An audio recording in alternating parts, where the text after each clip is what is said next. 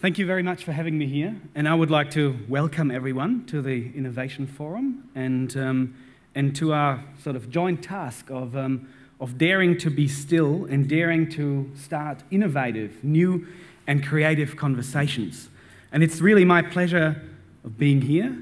I also would like to acknowledge the traditional owners of the land on which we stand, and for those of you who may not be from Brisbane, in the greater Brisbane area, that's the Turrbal and the Yagara people. And on this side of the River Maiwar, it's in particular the Yagara peoples. I acknowledge elders past and present. And I would also like very much to thank the organisers, ISQ, for inviting me, in particular Robin Collins and Nari Tangney, and also the organisers of this great conference, Michelle and Liz. Thanks for all the support. Now, Mark, you've said I'm a conflict resolution educator. I'm also a practicing mediator and facilitator. And what I hope to do with you today is I hope to open the conversation of the Innovation Forum, and I also hope to challenge you a little bit in your thinking around education. And that's why I've entitled this presentation Opening Space. I argue that we should, as educators, open more space in our teaching, in the way we manage our education systems, and in the way we engage with every participant in this system. So I'm going to talk about some topics that sound very complex, and indeed, that's the word that I'm using, complex learning environments. But at the heart of this are always relationships. And what I hope to do here is I hope to open a conversation with you, and this is only the start of it, and a conversation in which new ideas emerge, innovation emerge. And for me, I feel very strongly that this can only happen through diverse conversations. Different people being in a room together or communicating, sometimes electronically over distance, sharing ideas, sharing knowledge. And what I'm doing right now is almost the opposite. I'm actually standing here in front of you, lecturing you, more or less. So maybe we'll start a little bit differently. I invite you just for a minute to actually have a brief conversation on your table. Make sure, if you don't know the people you're sitting with, that you have a quick introduction, and maybe just say to each other, what do you want to get out of the next 2 days? So please, go right ahead. Have a quick conversation with each other.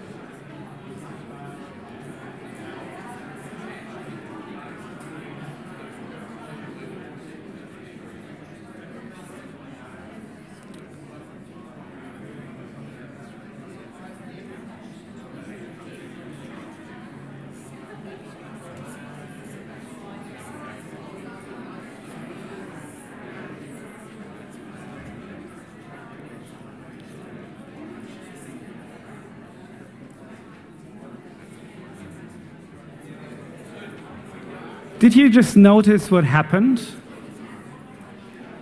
I tried to dare to be still, and the room erupted in buzzing sounds of conversation and people engaging with each other. This is the spirit of dialogue and the spirit of dialogical education, and I'm going to try and make a case for more of that in classrooms and school environments. And the reason for that is that I believe we live in a society now that is highly complex, difficult and different. And I believe that we're actually educating in a learning environment that's very complex. And some of the traditional practices of education do not work very well anymore in dealing with this kind of complexity.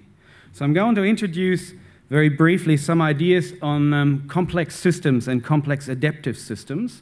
And I will try to explain that I think that today's learning environment in schools is such a complex system. And then I'll explain that I think we have, in a way, 3 different approaches to education: a prescriptive way, an elicitive way, and a dialogical way.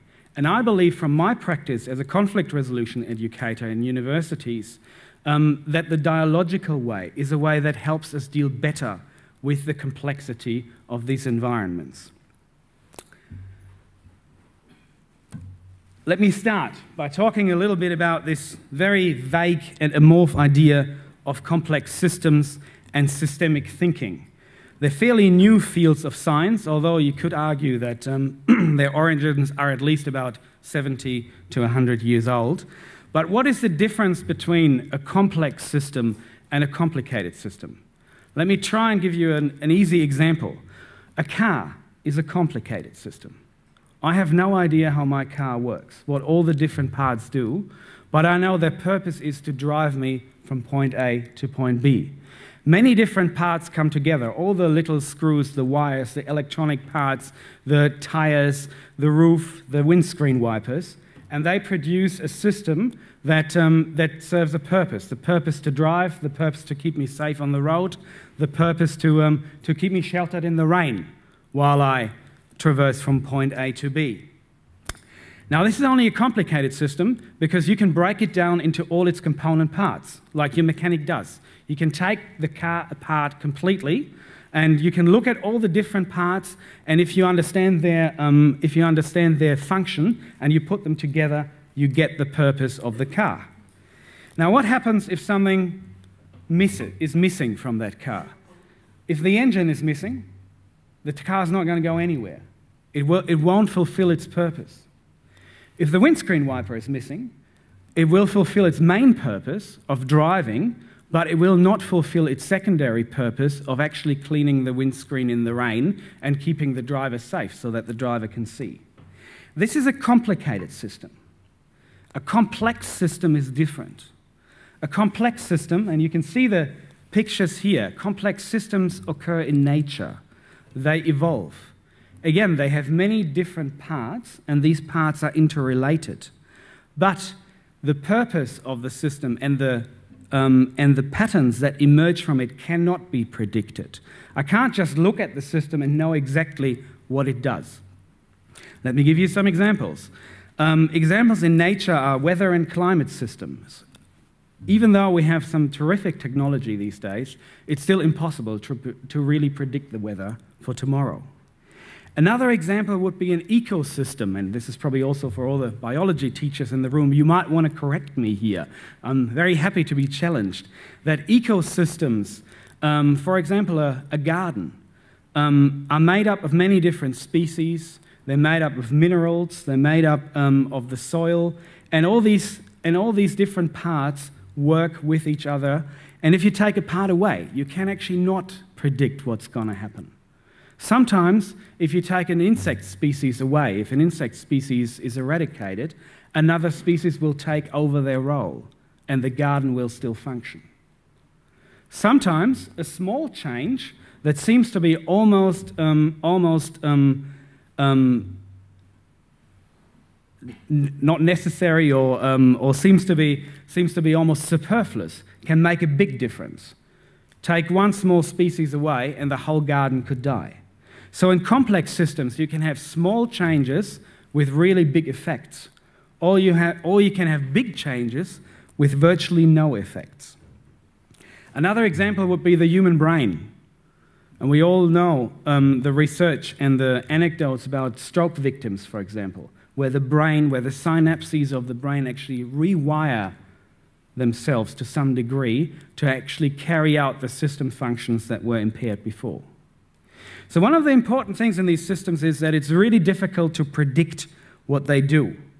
The difference between systemic thinking and reductionist thinking is that it's not just about the small parts. It's also about the relationships of these parts, how they relate, what kind of feedback loops exist between them. And if we take these examples from biology and we actually we use some kind of analogy in sociology, we look at human systems, living systems. And I put to you that, in a way, everywhere where human beings gather and interact with each other, build, maintain, and evolve relationships, complex social systems evolve. Organizations. where people get together to fulfill a purpose that they cannot fulfill by themselves. Communities are complex systems.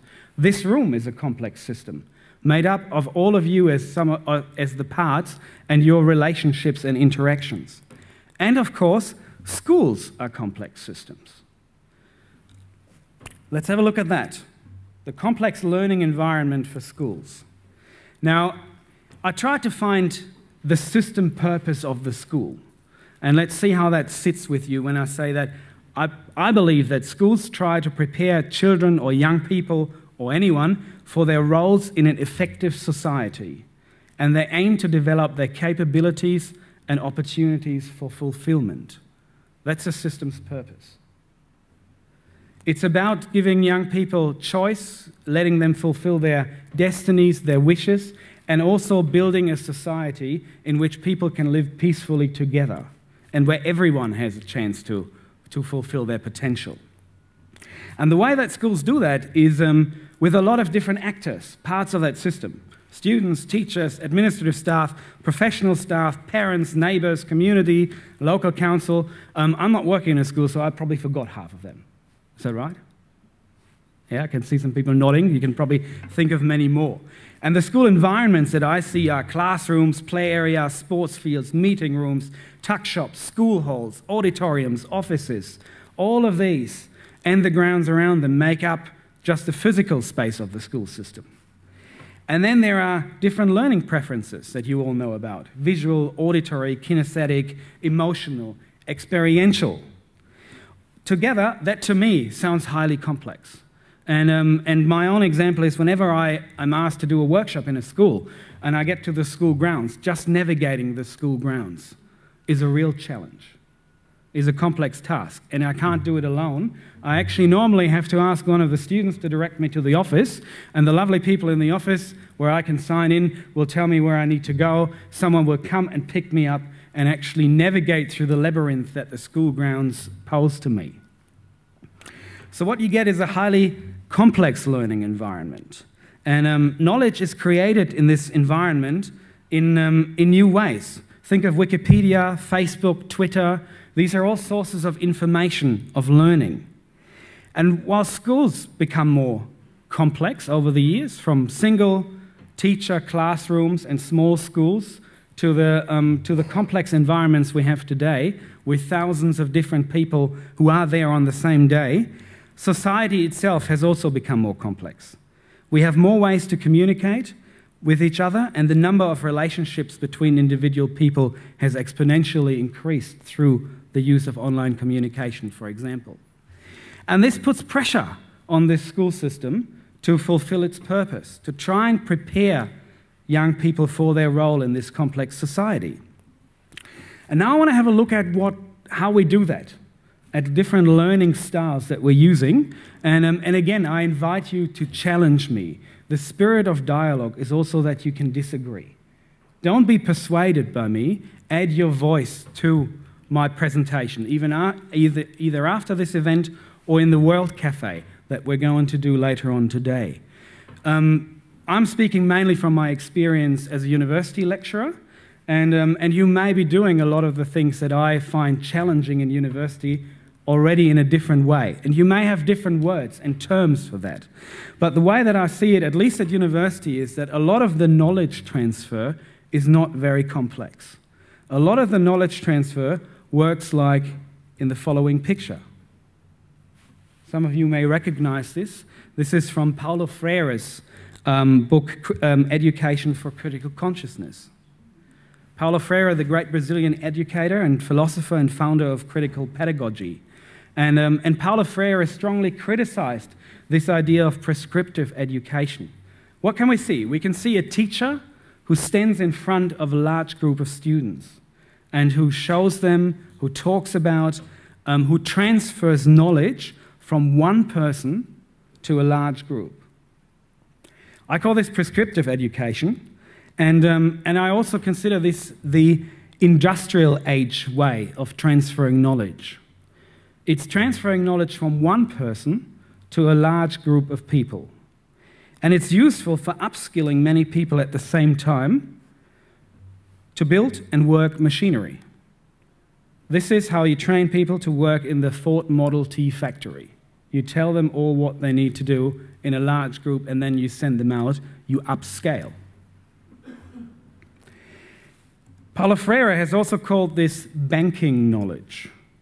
So educators prepare lessons, impart knowledge on students, and students receive that knowledge.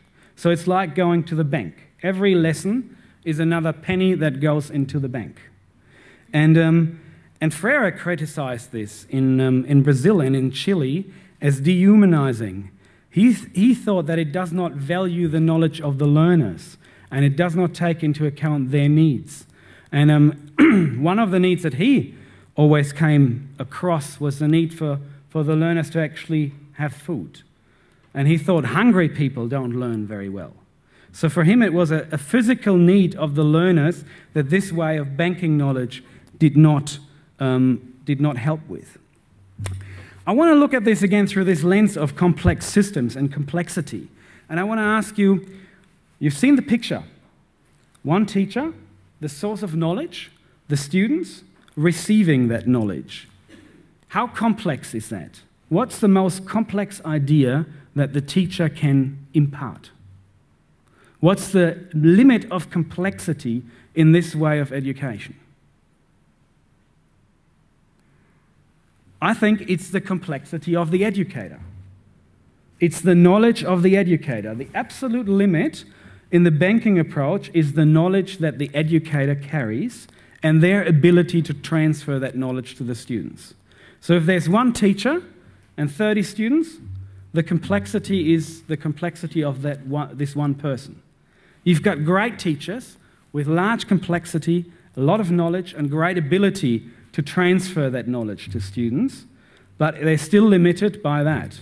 Or you may have teachers who may not be the experts in the fields, who may not have access to all the knowledge that is required or the same understanding, and the complexity of learning will be lower. But it will always be limited by this one person, or if you have two educators working together, by the team, for example. In my field, this approach has been criticized a lot. So a lot of people actually make reference to Freire, for example, and a lot of people who teach conflict resolution skills, mediation, facilitation, peace building, also work in different countries and in different cultures. And therefore, they have found that the expert knowledge doesn't work because the local conditions, the local social systems are different. Transferring that knowledge actually doesn't work, doesn't make sense to the learners. So in this field, the response to banking knowledge was a different approach called elicitive learning or elicitive education. This is actually from a workshop that I did a few years ago in a school south of Brisbane. And just look at the picture. If you see me in there in the middle, what kind of education transfer is happening here? What I try to show is that I'm part of the group of learners. I'm not trying to stick out. I'm not wearing a school uniform, yes, but I'm doing exactly the same things as the students there. And so this is what I call elicitive education. This is a conflict resolution game that we're playing there. It's an approach for cross-cultural studies and very popular in conflict resolution education. And here educators assume that the source of knowledge is not the educator. The source of knowledge are the participants, the students. All the knowledge needed is already available in the room. And it's the role of the educator to actually elicit this knowledge, to bring it out, to encourage talk, conversation, dialogue between the students so that they can become aware and learn from each other and network with each other. This works really well for teaching social skills. It works very well also for teaching some conflict resolution skills and communication skills because most people have an innate sense from growing up what works and how to build constructive relationships. And all we need to do is tease that out through a workshop environment. But it also has some disadvantages. So it is very much for respecting knowledge. That's what it does. It respects the knowledge of the participants. Educators pose problems and ask learners how to solve them. And the learners are the sources of knowledge and educators merely facilitators. It counters the dehumanizing effects of prescriptive education, and it helps really to develop rapport and curiosity in people. Just like I thought you were buzzing with a bit of curiosity when I asked you to talk to each other right at the start of this presentation. But let's look again through the complexity lens. What's the complexity, the maximum complexity that is possible in this learning environment? I put to you in this little math equation that it's the complexity of the learners and their access to knowledge, because they are the source of that knowledge. So you may have more complexity because you may have 20 learners in the room, but it's not just brains, it's also access to knowledge. If these 20 learners don't have the same access to knowledge as others, their complexity will still be limited. This is, I think, where dialogue comes in, because dialogue tries to merge the two, or marry the two, tries to marry prescription with respect, with elicitation. So the third approach that I'm suggesting here, and that I hope we'll have a good discussion about how to actually implement more in schools and other education environments, is dialogical education. This is a photo of a conflict resolution role play in the same school, and you can see obviously the students in their school uniforms, you can see me standing there, you can see another young colleague who actually, from this picture, could almost be a student in the school standing there. And in this role play, I'm actually part of the role play. So I'm part of the learning environment. The differentiation between who is the teacher and who is the learner is blurred. Constantly, teachers and learners swap roles and educate each other. And what does it do? I believe it actually creates knowledge. It grows knowledge. And what educators do in this style is they prepare learning activities, similar to prescriptive style, they pose problems, and then they jointly discuss different views and suggestions, but they also impart their knowledge. They add their knowledge to the learning environment. So both educators and learners are sources of knowledge, and they engage in dialogue. Dialogue, in that way, is a way of communication in which all participants explore each other's views or knowledge without the need to persuade. Both develop a spirit of inquiry and learn from each other. They acknowledge that some things need to be taught and discussed, but they start like a blank slate, like Steve has said before, and embrace that. So the educator may just as well be changed in their theory, in their thinking, by the stories that come up from the learners. Let's look at the complexity again. The complexity here is the complexity of the educators plus the complexity of learners, and both of their access to knowledge. So this is where I find this a persuasive model, because it actually maximizes the possible complexity of the learning environment by adding knowledge from teachers or trainers and knowledge from participants and students. And it's held in a tension in that people who engage in this form of dialogue actually evaluate, critique, and interrogate each other and each other's sources of knowledge to find creative ways forward. Educators here are facilitators who contribute knowledge when asked, but hold this lightly and invite a challenge. And when we look at all of this, all the three different ideas around education, I also want to have a look at complex society. If society becomes more complex, that means in a way in teaching, our curricula become fuller. There's more information that needs to be taught. If you just use the banking approach, what you do is you add to the curriculum. So it's just added. Certain subjects are taught earlier to students, but what happens is at some stage you reach the end of the complexity of a student. You cannot add indefinitely because there are only 24 hours in a day. School starts at 9 and ends at 3. There's only so much time to actually add to the curriculum. So unless we change our way of thinking about banking, and I'm fairly sure that there will be lots of concepts in this forum about how we can change our thinking around banking knowledge, we reach a limit there. With complexity, and dialogue, we also develop problem-solving skills. We develop new pathways into knowledge. We may not always be able to actually bank as much, but we give learners the opportunity to access more. And I said before that I want to also give some practical examples, at least of how I do that, and then again see how that sits with you, and if some of these activities could work in your school and classroom environments. So there's 4 stories that I want to talk about, and they relate to the photos that I've shown about conflict resolution training in schools. The first activity that we often do when we run a conflict resolution workshop in a school is called the River of Life. The River of Life is an activity where we ask all the students, and we engage in that as educators ourselves, to talk about our life to that point where we're in the room together, and to draw a river on a piece of paper with lots of colored pens. And to talk about the different stages of our lives, the people that made a difference, the events that made us who we are right now. And we develop this very rich description of lives and pictures. And then we ask everyone, including the educators, to present their picture, their river of life, to the rest of the group.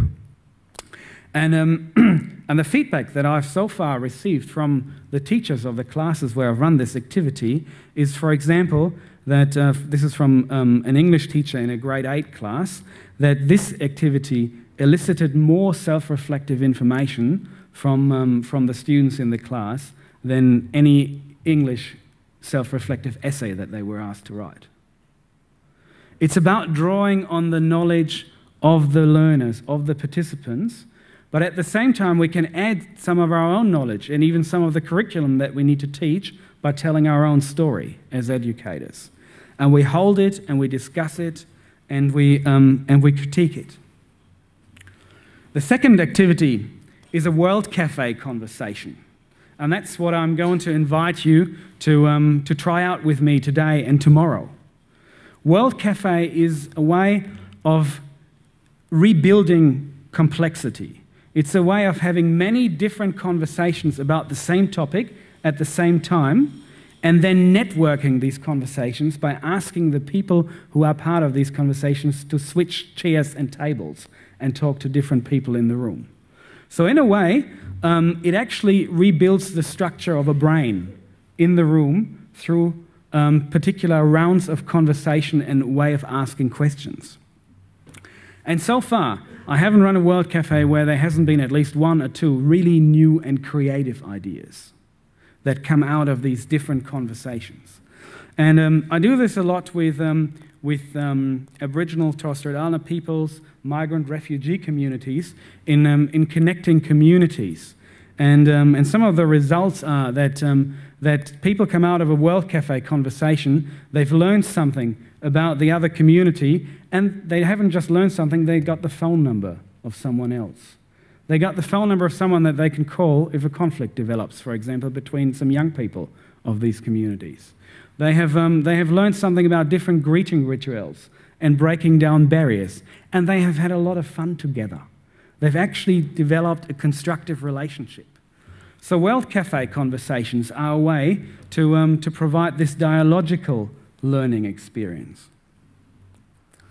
The third one are body sculptures and role plays, which I use a lot in my education activities. And again, they draw first on the embodied experiential knowledge of the students and the participants. But then they give the opportunity, for example, in a forum theatre-like environment, to actually impart some knowledge from the teachers. So in a conflict resolution role play, like the one in the photo, I would ask students in the class to think about a conflict that happened in the school recently, and then to get together in groups, to discuss it, to develop a role play, to then play the role play for the class and for the group. And often these role plays are around fights. I mean, we all acknowledge that, unfortunately, destructive engagements happen in our schools. And we stop the role play, for example, in the moment before the first punch flies. And we look at how people stand in the room, and that's the moment for me then, as a conflict resolution educator, to also to ask the students where they stand, how they feel, for example, what this situation is like for them. And they often say, well, I feel uncomfortable when they're in an aggressive stance. And we can discuss this, and we can talk about that, that actually no one benefits from this situation.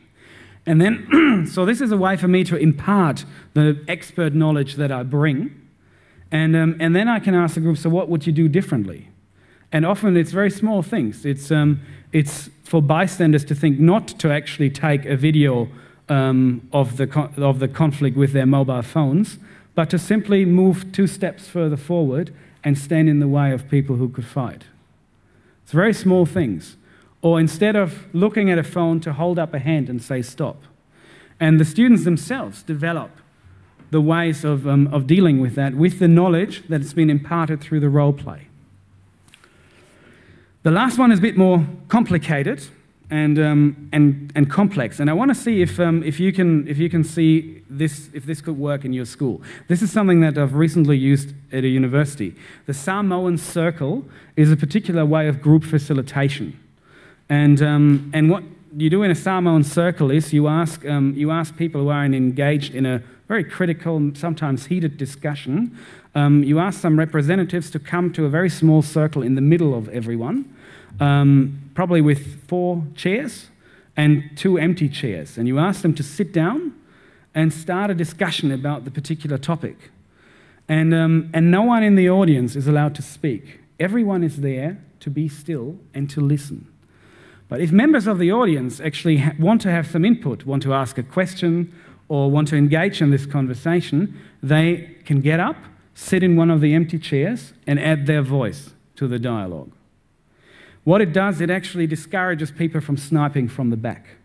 It encourages people to take responsibility for what they say, and it encourages everyone to listen much more closely. So this is the facilitation technique. What we used in the classroom was we had some fairly abstract topics of theory to talk about. And actually, we talked a little bit about complex adaptive systems, so you can imagine how complex and abstract it was.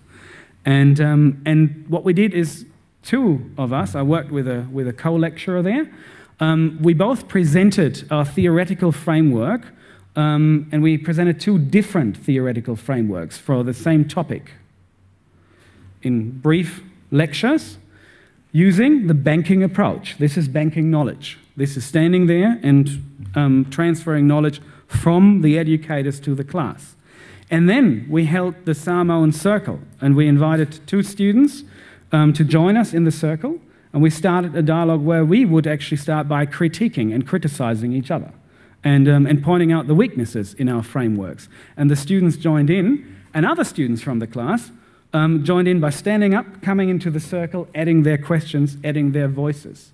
The feedback that we received was that this was a terrific way to actually understand and grapple with and critique and problem solve the abstract theory that we had to talk about. So these are 4 ways of facilitating some of these learning activities. And I hope that I made a case that in a complex learning environment, these dialogical activities simply provide more options, provide more complexity to actually deal with the complexity of the situation.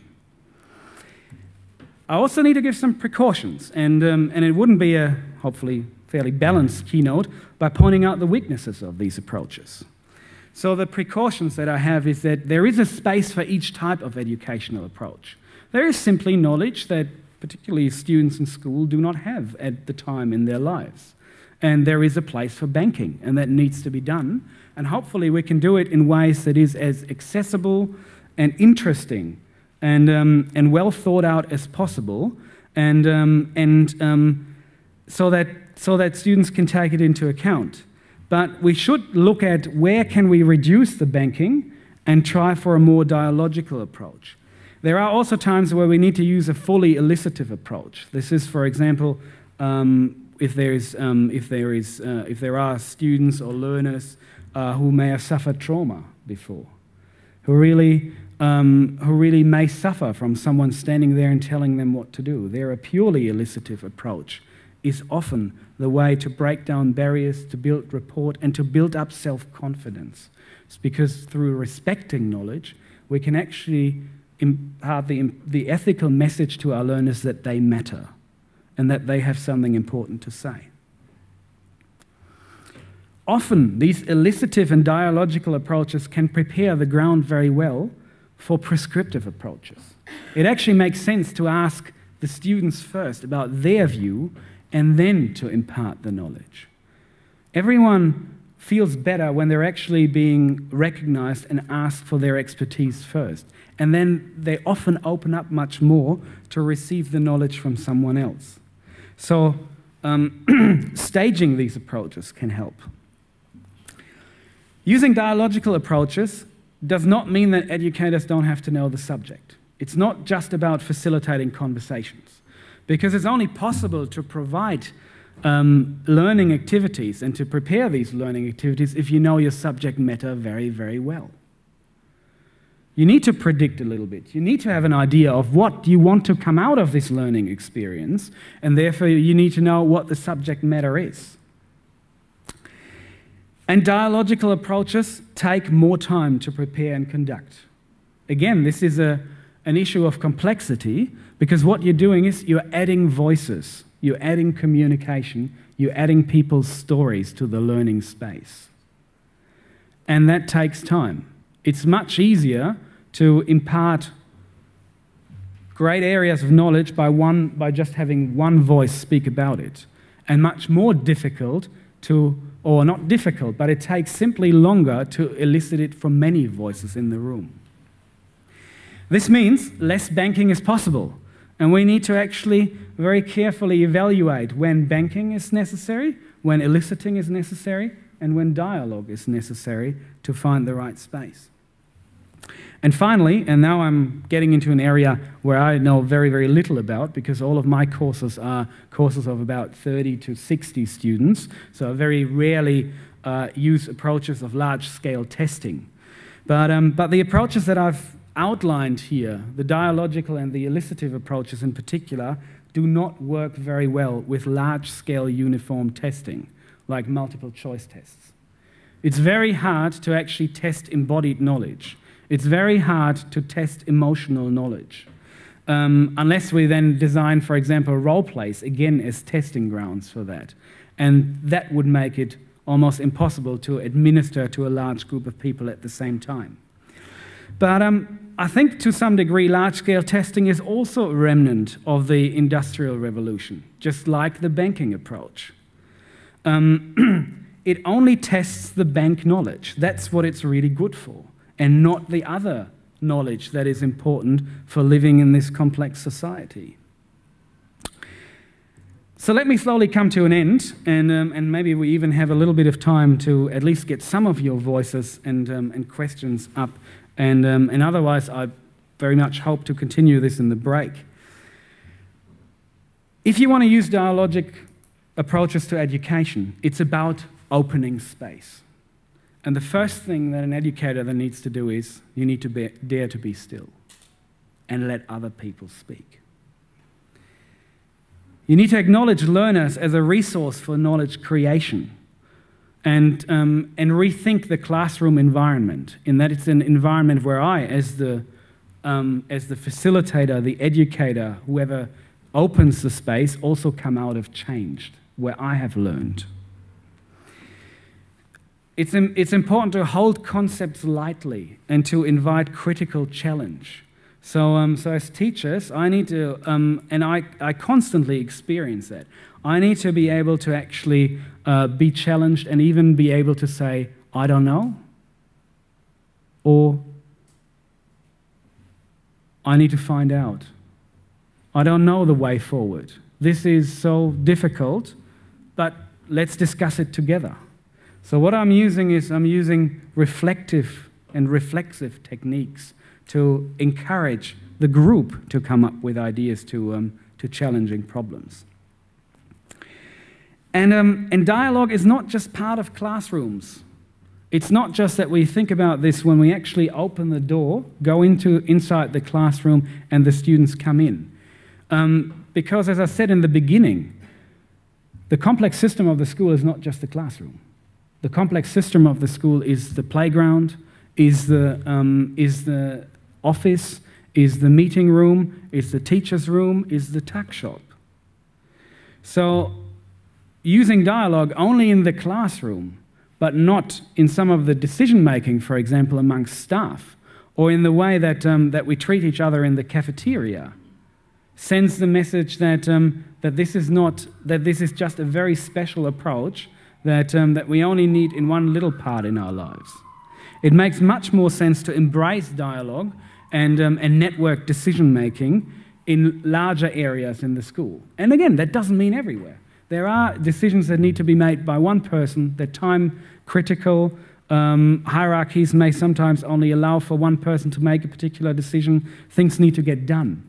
But we can rethink some of the other decision-making and open up. And we can even use some of the dialogical learning activities from the classroom in other parts of the school. A wealth cafe doesn't just work in the classroom, it also works in the staff room, where we can actually invite everyone to contribute their ideas, their passions, their innovation, to set some strategic direction, to decide what to do with pressing problems that occur in the school.